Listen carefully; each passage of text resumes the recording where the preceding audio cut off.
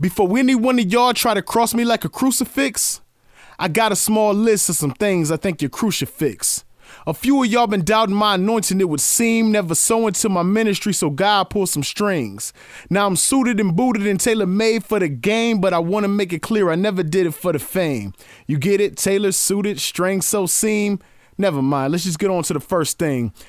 God's gifts come without repentance. That means he never changes mind from the first day that he gives it. So if you bashing gospel rap because you think your anointing is greater, that doesn't make you a preacher, that just makes you a hater.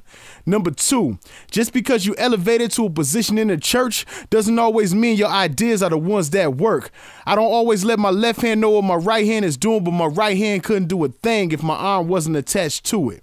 Number three is a continuation of number two. We are one body with many members that should be functioning together, but y'all ready to surrender the first sign of bad weather. Oh, my knee, oh, my ankle, my back, and my head. I wonder when Christ went to the cross, is that some of the stuff he said?